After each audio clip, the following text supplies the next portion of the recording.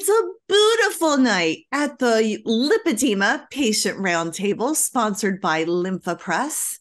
I am the flapper, Brenda Viola, from the roaring 20s, the 2023s, welcoming all of you to a night of encouragement and information.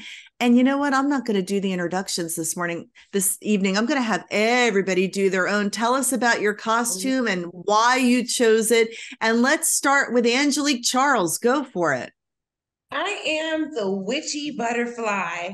The inspiration actually came from Pattie Cornute's flyer that she made for us.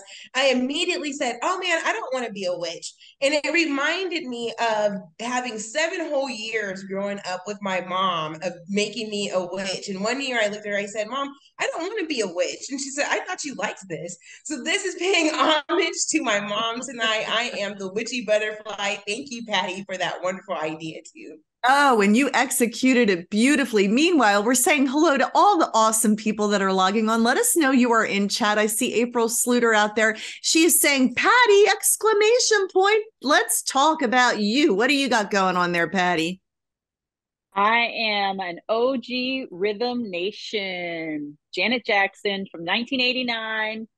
And I got totally inspired because it was a recent Peloton ride. And I had a whole outfit already lined up, halfway created. And I switched at the last minute because growing up, when you were picking what you're going to be for Halloween, it was always this magical thing. And I'm like, oh my God, this is just meant to be. So So cool. Pattie Cornute always brings the cool, as does Susie Beauchamp. Come on, tell us about your get up. Hi, I missed you guys. It's been a couple months. We missed anyway, you too. And I am heartfelt condolences to you and Grant on the loss of your mother-in-law. Thank you. My phone is off. Anyway, I am a steampunk Susie. That's what I am. Beep, beep, beep. Steampunk Susie in the house. Feathers. I was almost Moira from Schitt's Creek, but I left my lab coat at the office. I was like, oh man, so close. Love. So there's always next year. Jenny Bogene. Hello. I, as you can tell, am a penguin. One of my neighbor's little children is really into penguins and suggested that I really ought to be one this year. So I thought this will be good for several occasions, but I particularly liked it when I discovered I could make his wings flap. We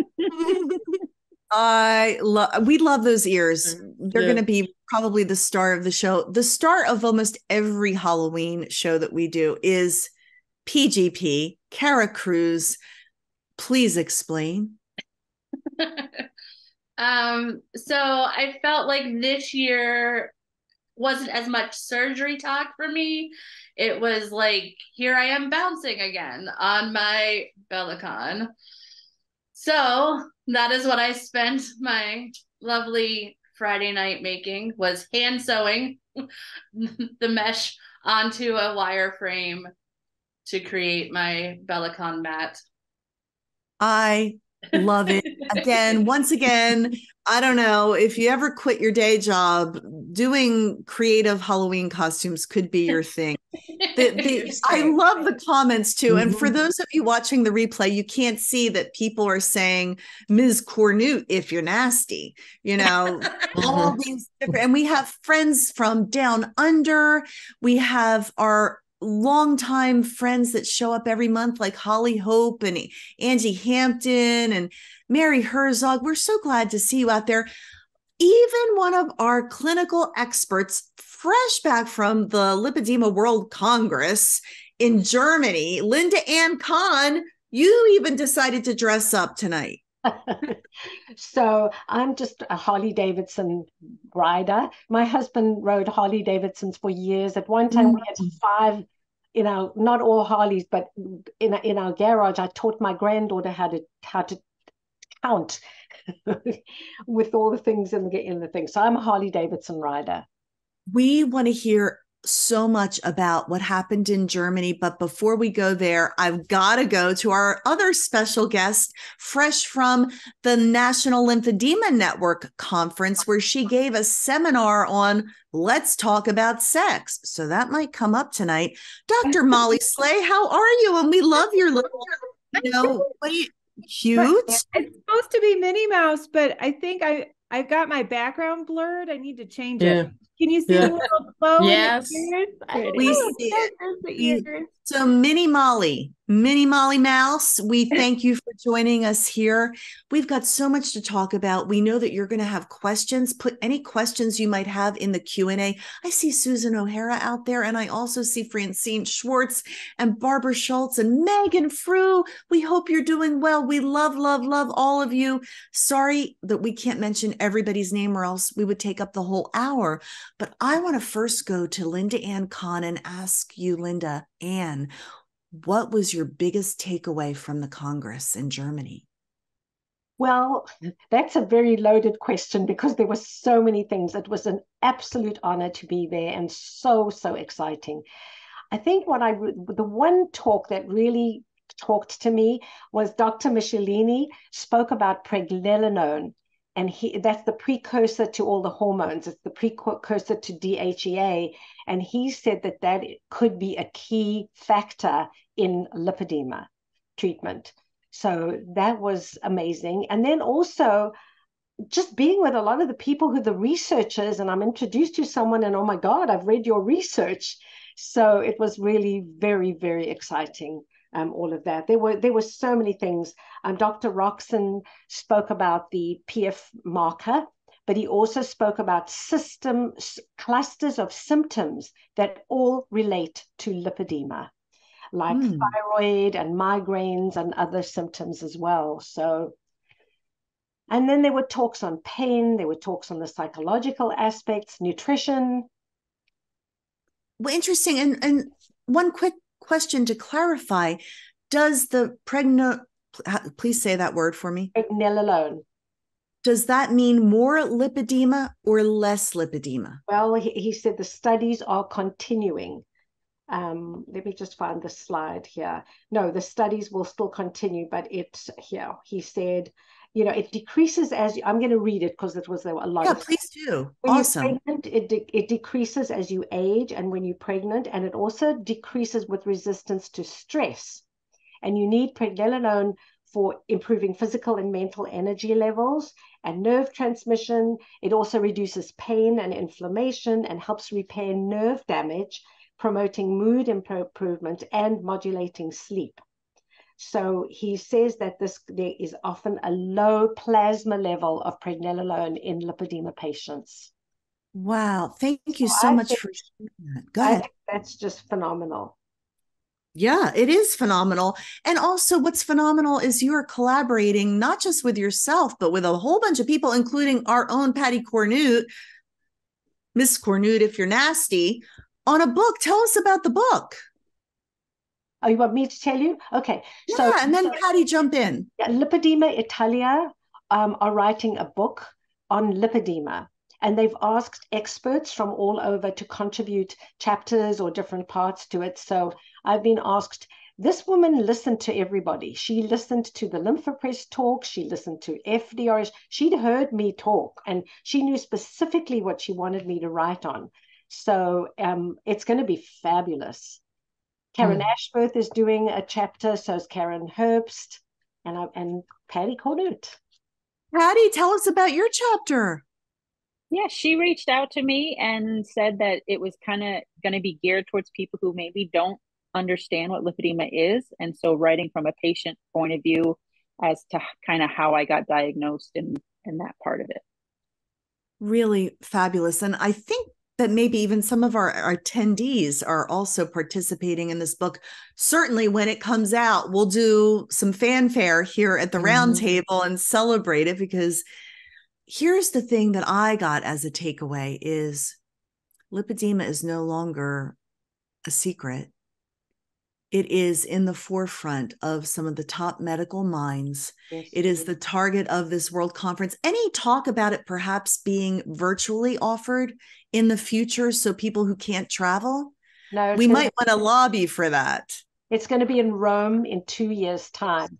There were 500 people from 30 countries and patient representatives from 20 countries, all who had lipedema and then started their own focus groups, different groups. It is that, yes, lipedema is worldwide. People know about it. We cannot change the name like some people want to do. I mean, if we finally got the name awareness, it wouldn't make sense to change it at this point. That's just branding 101.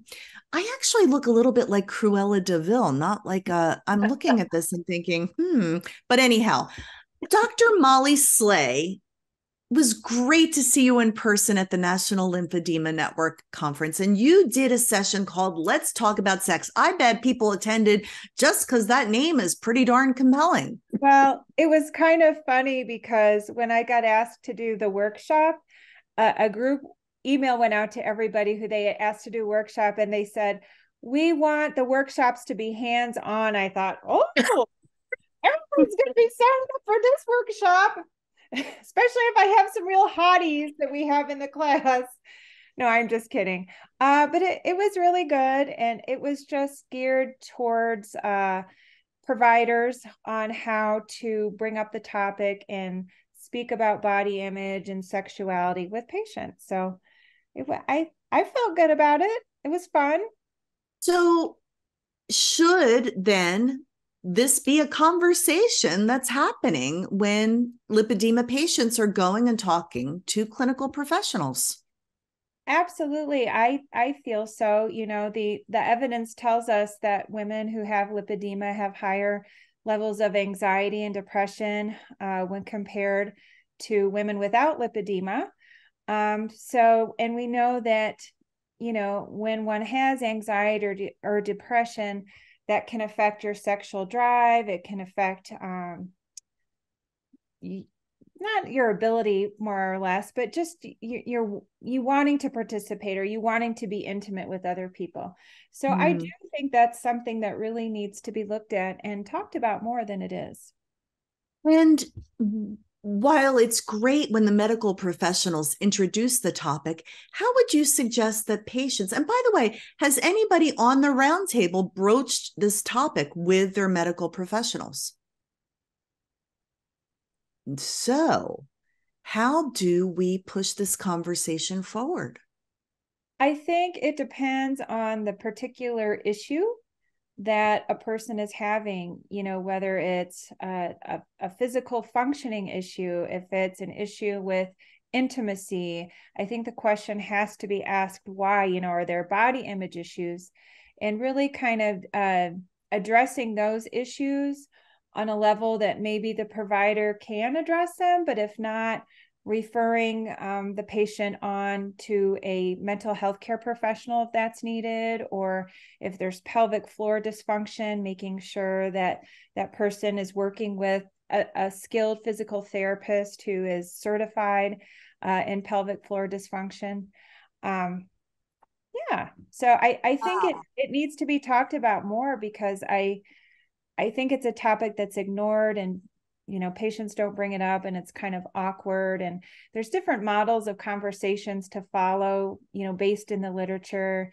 You know, providers don't feel comfortable bringing it up. Patients don't always feel comfortable bringing it up. So we just have to get used to having this dialogue in order to address whatever the specific issue is. I love some of the comments about big girls, Mae West said it, big girls are sexy too. And actually, what is sexy? You know, what is sex? I want to ask everybody, because for my 60th birthday, someone wrote me a poem, I'm bringing 60 back, based on the song I'm Bringing Sexy Back. I want to know what you all think sexy is. And I want to hear about it in the conversation too, in chat. What is sexy? I feel that an energy that is love is the sexiest thing on earth. So I'll just start there. Anybody else want to jump in? What about you, Jenny? What do you think? Confidence.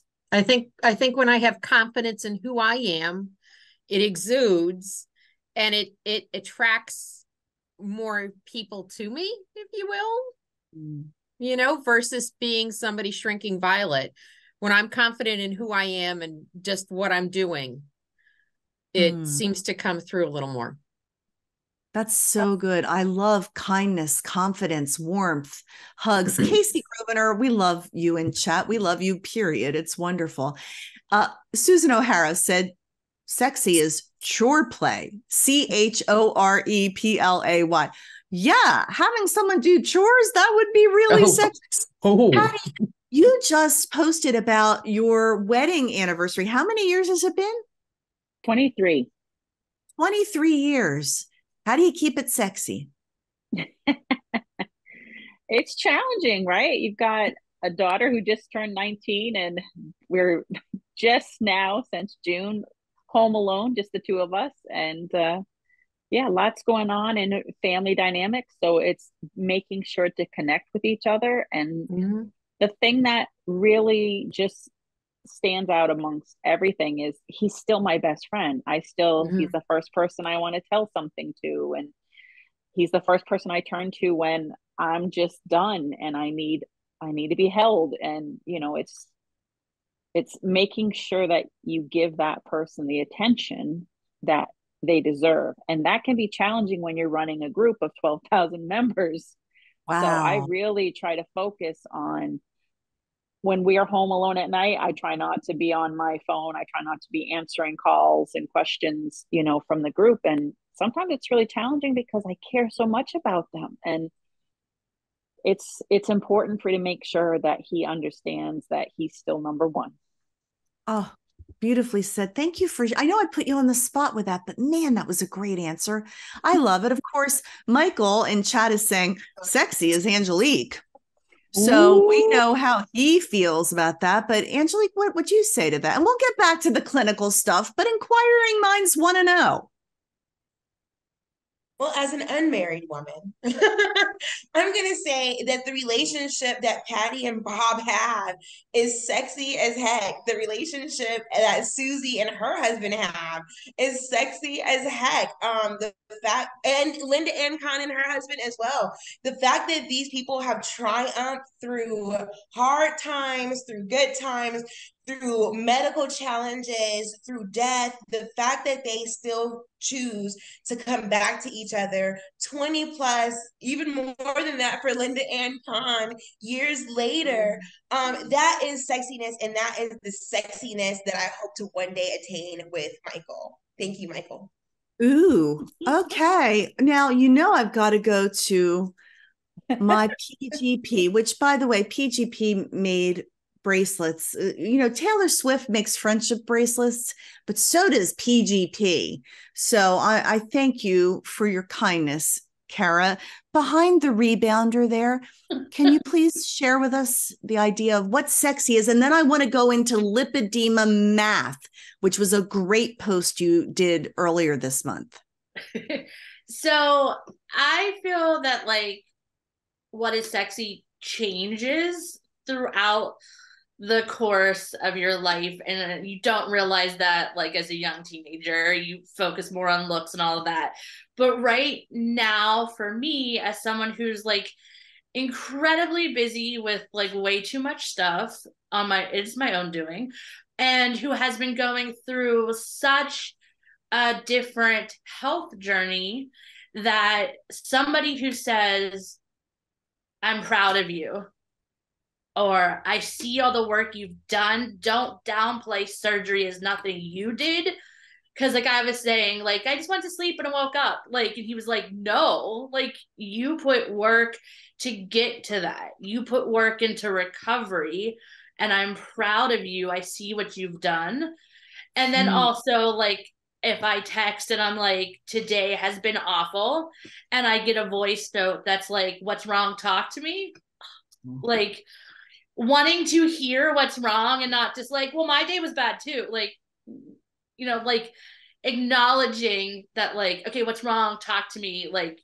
That's been a huge kind of okay, this is different. This is making you feel important and validated. Yeah. Right? That's sexy as hell. Yeah, and it's more than just like I think for the longest time I've been approached as I like your hips, I like your curves. And like I get that men are visual, but to have somebody that, I mean, he still talks about that too, don't get me wrong. But like to have somebody that also sees like the human, not just the like shell, has been like a huge difference.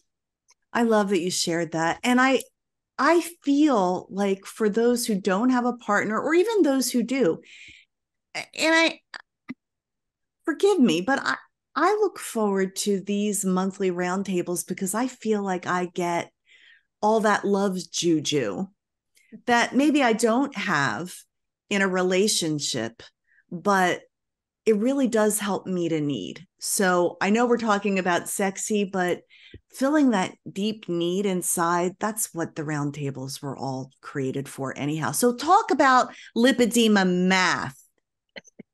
So, I mean, if you're on social media at all lately, you've seen the girl math, boy math, ADHD math, corporate math, like all the different, talks about how things math differently. And there is a definite lipedema math. I have been saying that for years. And, that's why I don't focus on the scale, because they took 42 inches of skin off that weighed 20 pounds for my tummy tuck, and the scale went down 1 pound.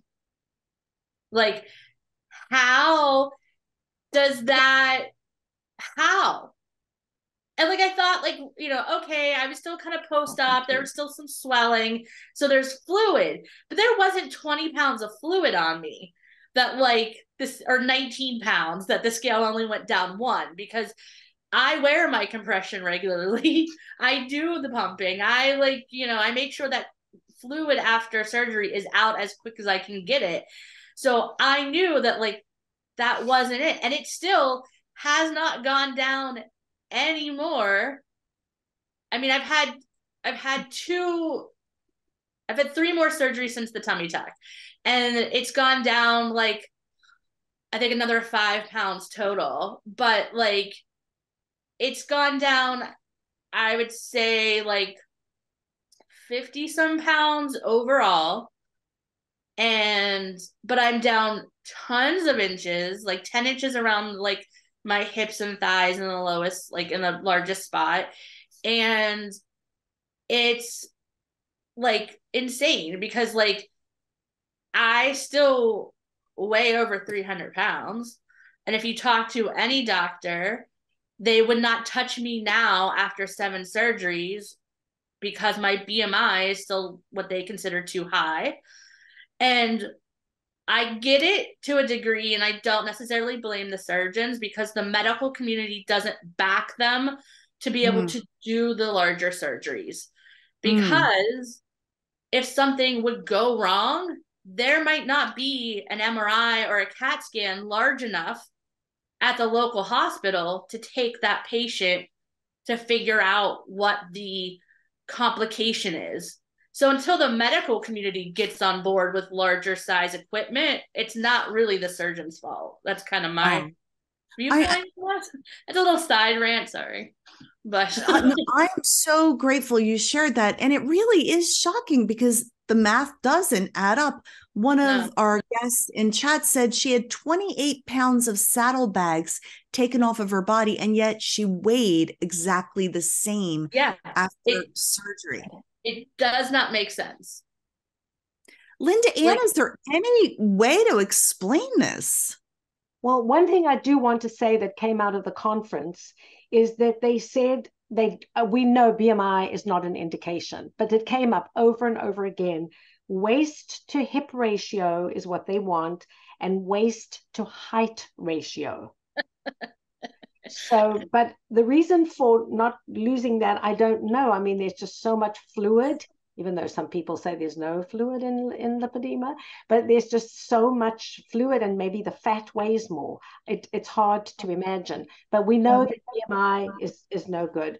They also said that the stages are not helpful because it doesn't equate to the severity of the symptoms. Yeah, Dr. Jamie's been saying that for a while, that like, stage 1 can be, extremely painful for somebody, and somebody stage 4 could not have as much pain. I think too, a lot of stage 4 people don't necessarily realize that the pain they're having is lipedema pain. I think it's life to them, because I didn't realize some of the pain and stuff I was dealing with was lipedema related until I started having the surgeries. And I was like, oh, this doesn't hurt anymore. Okay. But with the whole like hip to height ratio, I am as round as I am tall.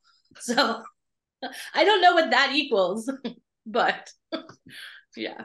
Interesting. So, and when we talk about, and we have a lot of new names, and we welcome you to the Roundtable. This is a safe place where we only want to uplift and make you feel good. We know that unfortunately, sometimes you are gaslit out there and you are judged. This is a no judgment zone. Some people choose surgery. Some people choose not to do surgery. However you choose to manage your condition, we just want you to feel supported. But I will say, with this aching, which is the pain many people associate with lipedema, many people have experienced relief from that aching with the Lympha Press. So I just wanted to mention that. If any of you want more information about Lympha Press, who are our generous sponsors for this every month, feel free to reach out. Go to the website, lymphapress.com. Because people experience relief, and that's what we want for you. We want you to get back to quality of life and get back to relief.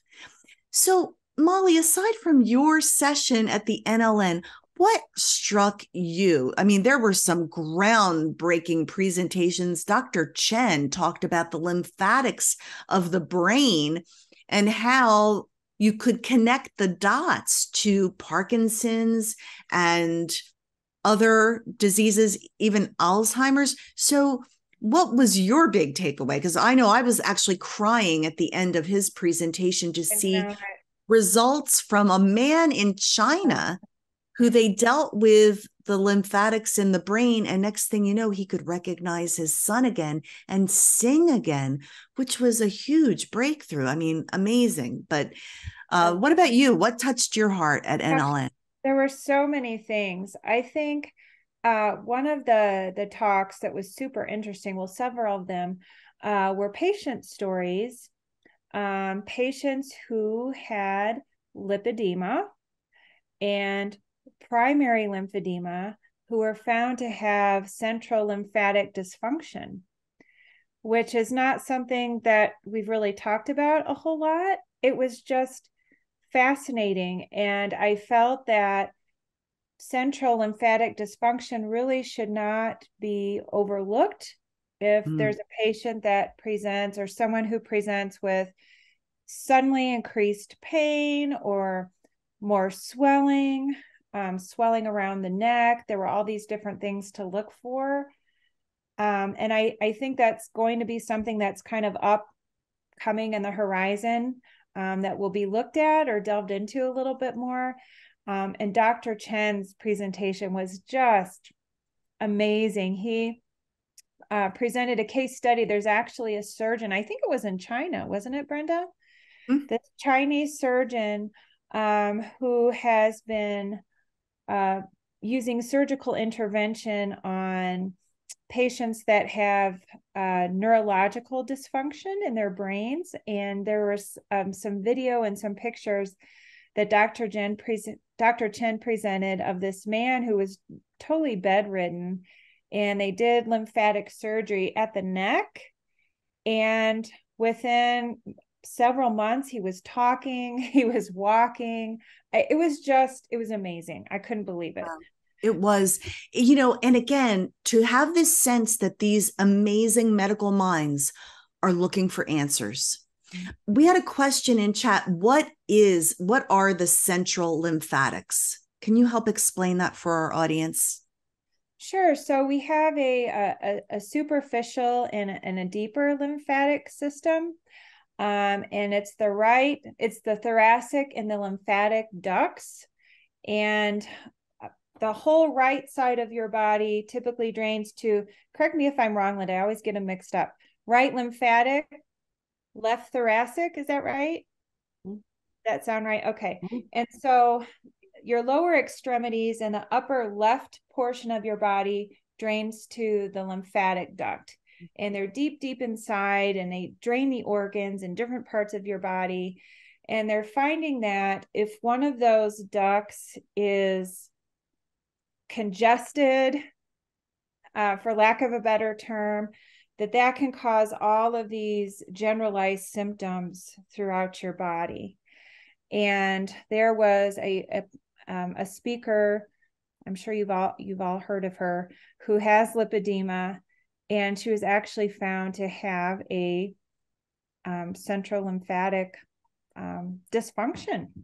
Her central lymphatics were not working properly, which resulted in a sudden onset of symptoms, shortness of breath. So I guess the question will be, in the future, is there a relationship between central lymphatic dysfunction and lipedema or primary lymphedema?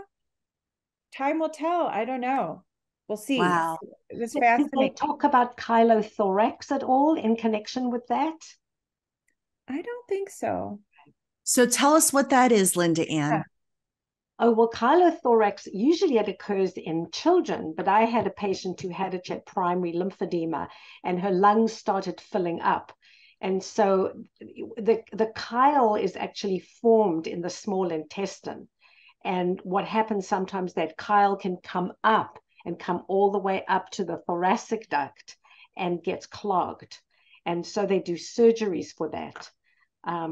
So it seemed like that was more central, so I wasn't at that lecture on central lymphatics. I've been reading some of the comments, and it sounds amazing. But I also wanted to talk about the brain, because it was maybe 6 years ago that the scientists discovered that we have this glial lymphatic system in our brain, and it's around the dura mater of the brain. And up until that point, we knew that there was drainage, but we were told that it was pre-lymph, that it came from the brain through into the soft palate of your mouth. So when we had to work on issues to do with the head, we would work in the mouth. But now we know that there is this glial lymphatic system. And when they discovered that, they did say that there would be hope for patients with neurological diseases like Alzheimer's or Parkinson's. So I think Dr. Chen is really on the cutting edge. Literally, he is on the cutting edge of it all. And I do a lot more work on the head since we discovered that about the lymphatics in the brain. I do a lot more lymph massage on the head with my patients. Can we do anything ourselves? Yeah, of course. But I got a hat on. I can't show you. Yeah. Well, and I've got a wig on. But you can. I know it's shocking, but this is not my real hair. But honestly, so many of you may know I was in a car accident this last month, and I have been dealing with inflammation all over my body, and I feel foggy in my head. And I think we all deal with inflammation. So is there any, just simply doing that is helpful? Yes, absolutely. Well, you would first open, like we always do. You open at the clavicle over here, and then the head, there's a line over there, and it drains down this way, and it goes behind the ear, behind the mastoid process, and then drains all the way down to your clavicle. So you can actually, I'll just take this hat off. You can massage this way, and then going down, all the way down, and all the way down until you come here. And then the back of your head, you massage down there as well till you get to the back where there's that little indentation. So yes, you can do that. That will help. Because I loved what you showed us at FDRS about the vagus nerve and how to work with that. So thank you. I'm going to be doing some of that stuff. I really like that. Do all of you employ self-massage in your practice? So I see nodding. Susie, tell me about you. What do you do?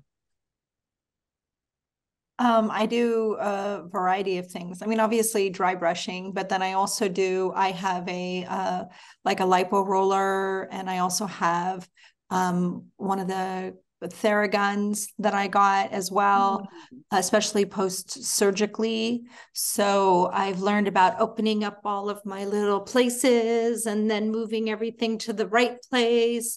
It's really a science, but it doesn't take that long once you get a routine. And yeah, I want to get a Bellicon soon to also help with moving. And then I have the whole body vibration plate that I use as well. Yeah. Which, you know, when you say Bellicon, I say, now it's so funny because I can't see PGP's face, but I saw a little finger pointing up. Please speak, PGP. So I have a 5% off code that would help you guys right now to Halloween. However, I have been advised that they're supposed to have a really good Black Friday sale coming up, which I will have a code for then as well. So keep an eye out, because it's supposed to be one of their best sales for Black Friday. Ooh. So keep that in mind. Good to know. So follow PGP at Pale Ginger Pear on Instagram, and you can see when those special offers are. We've got some clinical questions in chat I want to get through real quick. Does anybody know if it's common for lipedema patients to have high CRP? Angie Hampton wants to know. Yes. Go for it, Linda. It's C-reactive protein, and it is one of the inflammatory markers. And it's supposed to be 0.5, 1, or 2, but some of my patients are 25 and 35. And I do have a patient who went down from 35 to 25 with an anti-inflammatory diet, and then went on a plant-based diet and is down to 5. So it is C-reactive protein. It is an inflammatory marker. We don't have any diagnostic tests. They were talking about this a lot at the conference, but that is one we can look at, inflammatory markers. But for the future, we need more diagnostic tests. That's one of the problems, you know, we don't know with lipedema. It's clinical diagnosis. Right. Okay. And now someone wanted clarity. Bailey Maddox, we're so glad that you're with us tonight. Can you expand on what you mean by lymphatic massage? Is that different from LMD or MLD, I think is what they meant to say? Well, we call it MLD, but I know they're different terms. Manual lymph drainage. The colloquialism has been lymph massage. When I was in school, we called it manual lymph drainage, but it's all the same. It's all the same. Okay, as long as it's done by a CLT who's trained properly, right, Molly? Correct. Trained properly is the key word. And I will say that I've had patients come see me recently who have been elsewhere to get treatment. And this is one of the things that was talked about actually at the NLN was, is MLD appropriate for lipedema? Okay, so I know where that came from. Versus heavier manual techniques. Oh, I see what you're saying. But they're also saying that because there's a camp of school saying that there's no edema in lipedema, so the manual lymph drainage doesn't help at all. But then there's the other aspect that we do MLD, but we must do deeper techniques as well, especially on fibrotic areas. So that's two different things. Right. I've always thought, you know, and that was one of the debates at the conference. Should therapists be doing MLD with lipedema patients? And I say yes. Definitely. Absolutely. Definitely. And it kind of made my blood pressure go up a little bit when it was suggested that it's not useful, because it is. Yes. And if it helps to decrease pain, if it helps to move lymphatic fluid, why is that not appropriate? I completely think it is. Because they're saying that there is no edema. That's why those people are saying that. I know I heard at the AVLS in Florida a few weeks ago. Yeah. Oh, wow. I'm sure you did hear that. But imaging studies tell us otherwise, right, Linda Anne? Mm-hmm. So does the scale. They're using MRI more and they're using ultrasound more. But the problem is with all of the, especially with the ultrasound and some of the diagnostic tests, that it's not standardized.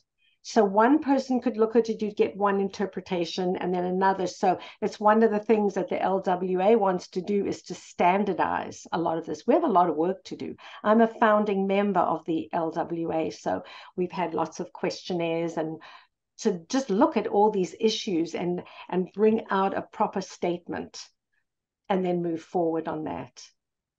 So the LWA, how can we support it as patients or as people who are just interested in pushing forward the cause of lipedema? Well, you can join. There is a website that's live now, and you can become a member of the Lipedema World Alliance. Lipedema World Alliance. So that might be a new name to some of it. Linda Anne, when I went and looked last week, they were only letting groups, not individuals, join. Oh, okay. They did have patient representatives at the conference, so you might be right. Yeah, but they were from recognized groups, and it was kind of disappointing because I so wanted to join. We had a representative from the FDRS. Was there. Good.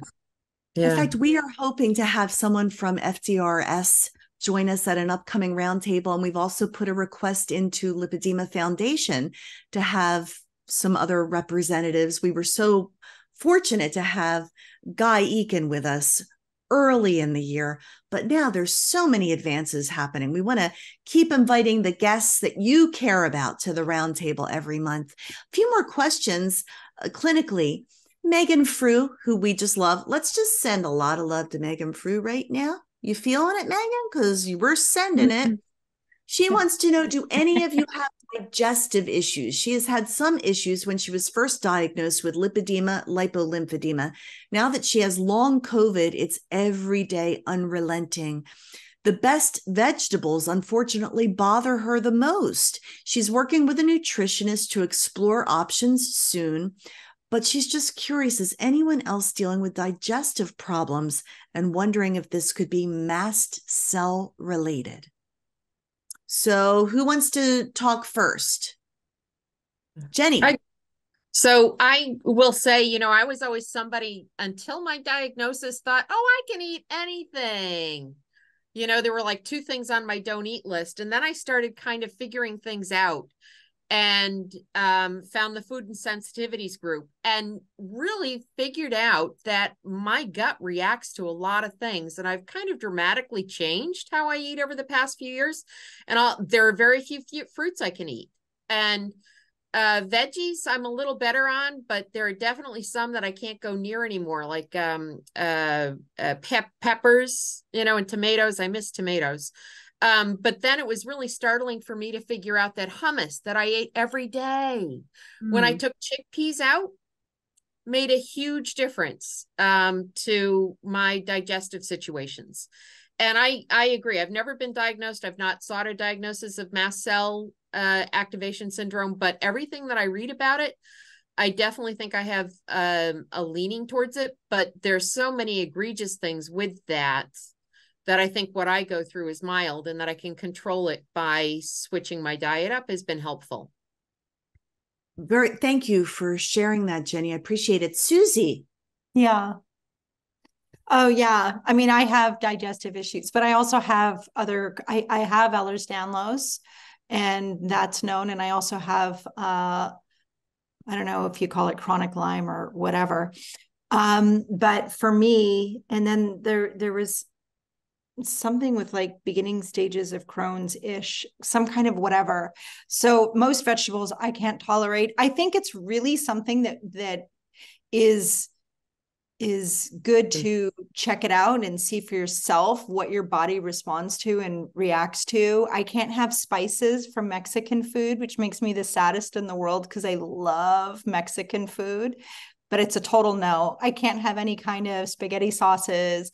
And it doesn't matter if they have no sugar. And I can't have sugar. And I can't there's so many things that I can't have. Although I will say that my mast cell response has chilled out probably 50% since my surgeries, maybe even more. So that's very interesting. But I eat very few vegetables now. I used to eat a lot of spinach and kale, and it really, I think the oxalates just trashed me. So I don't. And it's but each person has to find what works for them. I'm so glad you said that, because it really is true. What might be a trigger for you might not be for someone else. We know PGP, you have gluten issues. So certainly that's where digestion comes into play, correct? Yeah, so I also have celiac disease, so I have to avoid gluten.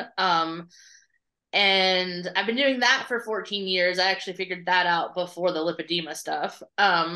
But I have been having, or I was having, some digestive issues where I even went to the hospital for it, because I would take a bite of something and then be like in so much pain that I would have the heating pad without its cover on, which you shouldn't do, against my skin to get it as hot as possible to try to like help the area in my lower back that was hurting, and would like beg my son to like stand on that spot because it was hurting so bad.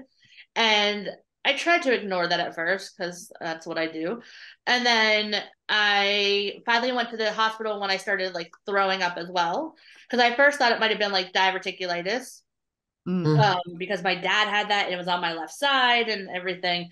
And my local hospital was useless. The guy running the ER spot of it, as soon as he saw me and saw that it was like stomach related, he was just like, well, don't eat spicy foods and eat less. And I was like, I don't think one bite of like a breakfast casserole, which was potatoes, eggs, and like sausage, was too much or spicy, because I don't like spicy.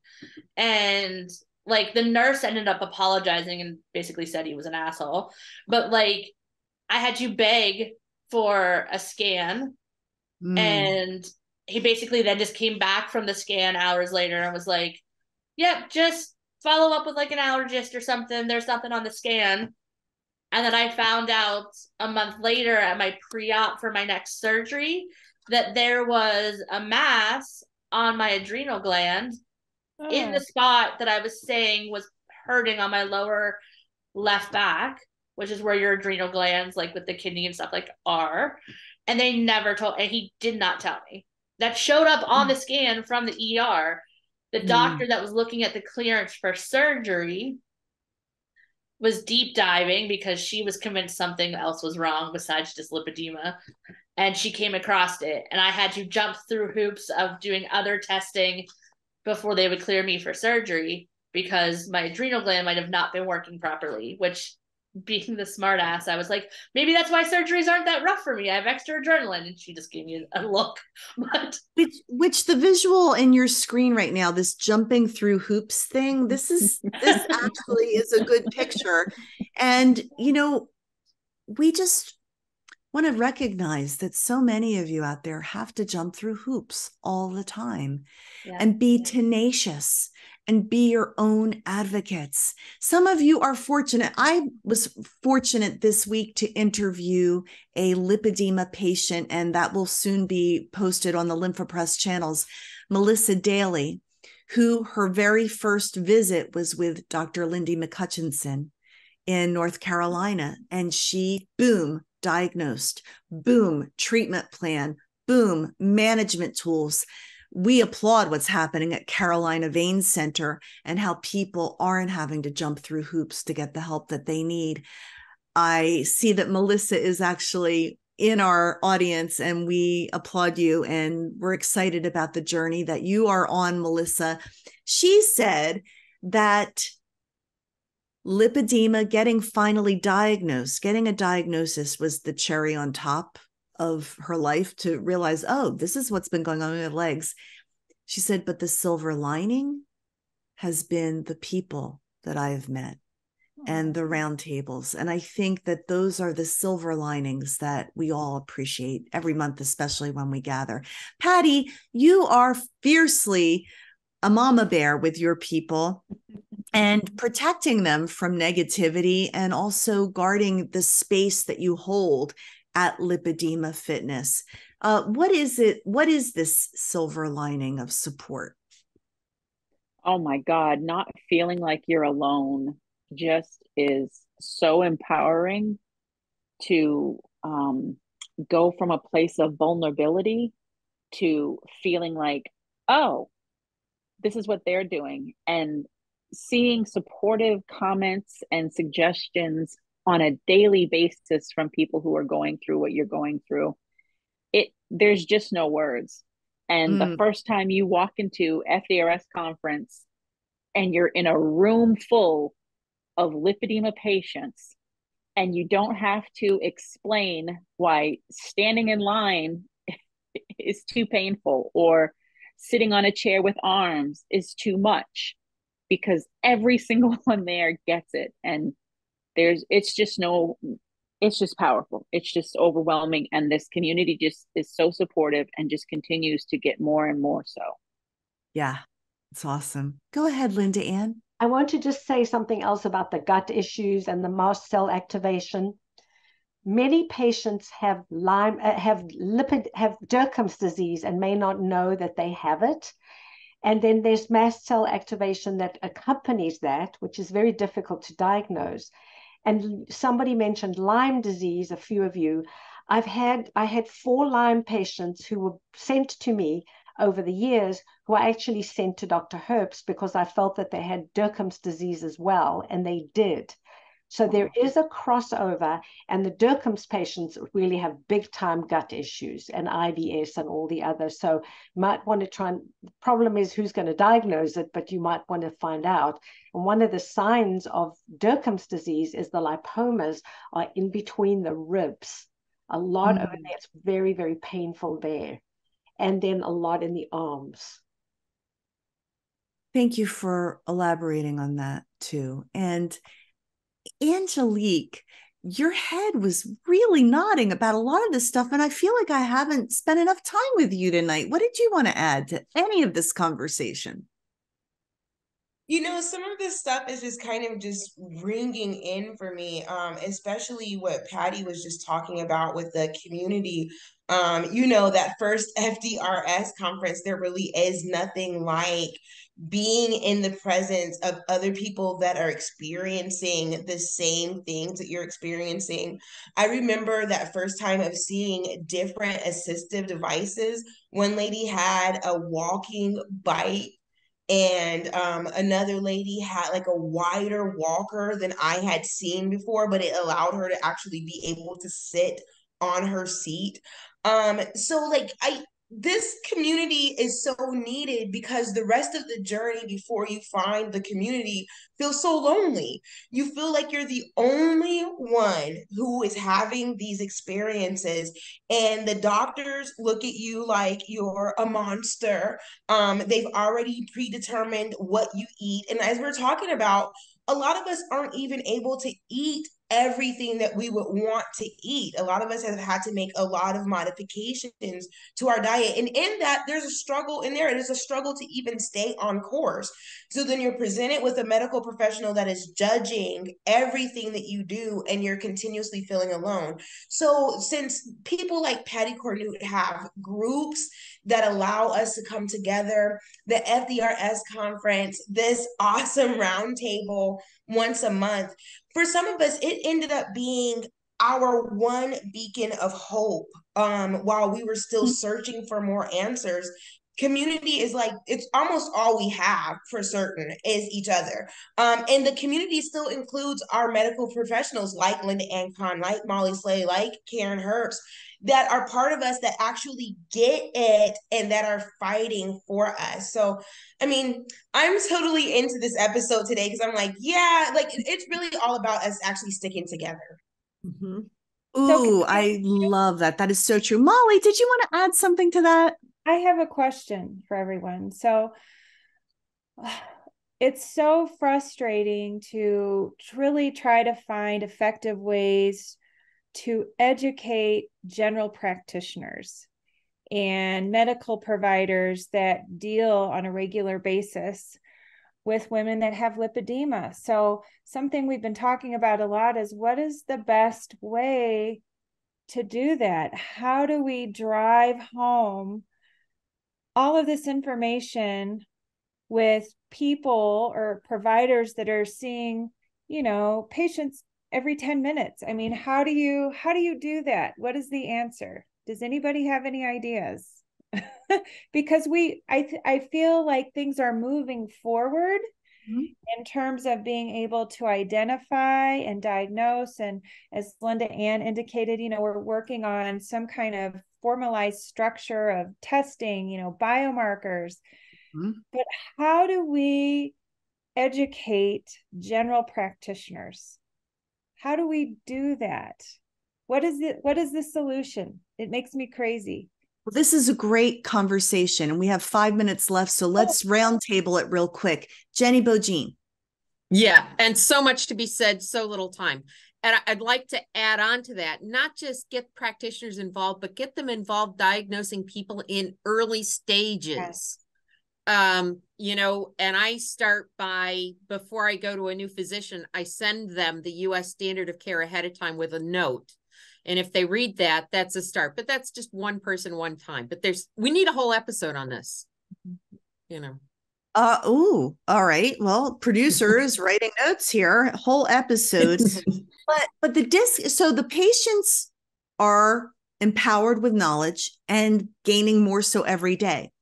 The specialists are already invested. What you're talking about is this middle group of GPs that could recognize it if they knew about it, and they're missing it. And some people are going 40, 50, even 60 years without being diagnosed, which we want that to stop.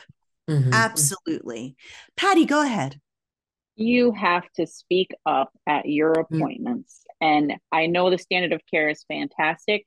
I actually like the Lipedema Foundation brochure because it's really hard to turn down a very colorful brochure that looks just like my body.